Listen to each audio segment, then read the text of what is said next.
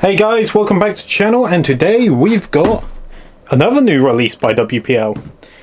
This one's quite quickly after the release of the two new K-trucks. At the time of filming, today is the 1st of April. So, I know this video will probably be released on the Friday. This is WPL's new 1/10 scale, according to the website. Or is it? Let's get it unboxed, and just to absolutely annoy someone, I'm calling you out, Liam, at Fies RC. And this time, do I cut towards myself? Or do I cut like this?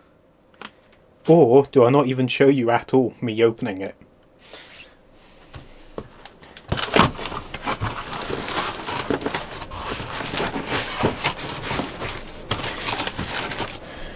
So, this is kind of something new and kind of something old.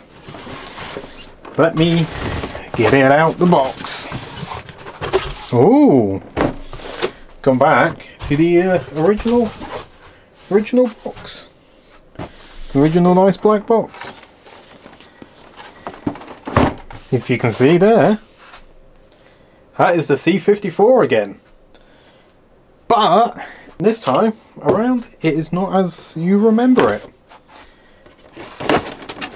If I get it open out of the box, let's see.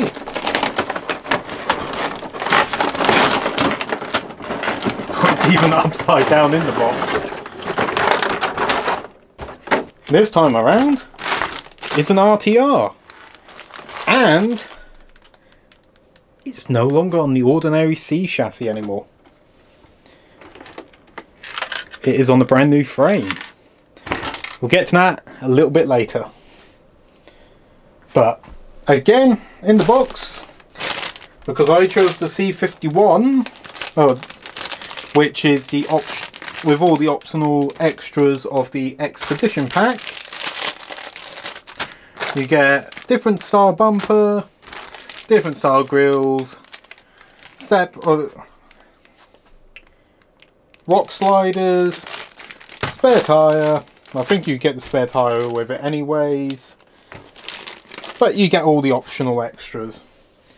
And to be honest, I may throw my original orange body on it, because I've got that all nicely painted up already. So let's have a little look with what's new with this frame.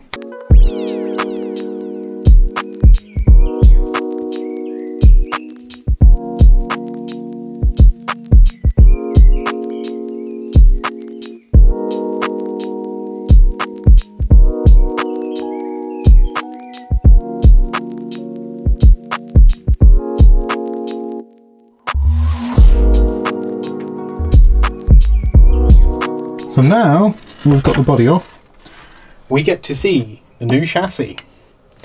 So this is the new one in the C series lineup, and it looks pretty nice. Same axles as normal and drive shafts. It appears we've got so the pumpkins are lined up, so it means one of these is actually, well, one of these drive shafts are turning the opposite way, so it should eliminate all torque twist. Another, apart from the frame rails, or really, to be honest, apart from the axles, everything's new on it. We've got these really nice red spring shocks. I don't know if they're oil filled. I'm gonna have to have a little look. And I've just noticed, it looks like they've got preload dampeners on it. Yeah, you can adjust them. Wait, that is very, very nice. They're very smooth as well. One thing I did notice while taking it apart, which I'm not too pleased on, is this. And this. Can we stick to one type of battery connector? I know WPL had always had their own battery connector, But changing it up so you can't use your stocks off.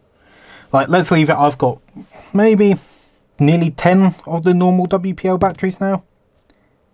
And I can't use any of them on this one. I have to use this one. So this connector may be getting cut off and soldering on one of the original ones, or going to a LiPo for it. Another, so it's got the same, I'm pretty sure that's got the same size servo as the C54. So another major upgrade I've just noticed is all these plastic links. Yes, they're plastic. I've also just noticed one of the links is the wrong way round on it. But all these plastic links have all got ball ends. So going from the original ones where they would just push fit into a screw hole, these actually run a lot smoother and run a lot nicer. I've also just noticed there's a panhard bar as well on the front. So this is following on from the FJs. Same steering servo as the FJs. Apart from that, it's very nice. So I think what I'm going to do with it, I'm going to switch out the plastic axles for some metal ones, metal drive shafts, and then send it. See how it performs. That gearbox sounds so smooth. So I'm assuming that's, I see no servo wire, so I'm assuming that's a single speed. And it looks a lot more low profile than the 2-speed. And it looks like there's also the same mounting holes for the 2-speed anyways. So it is new frame, but it's a new frame, but there is some compatibility with some of their original parts. Makes me wonder if I can put these shocks on anything else. Very nice. So let me get this back together and let's go take it out on some rocks. Let's go.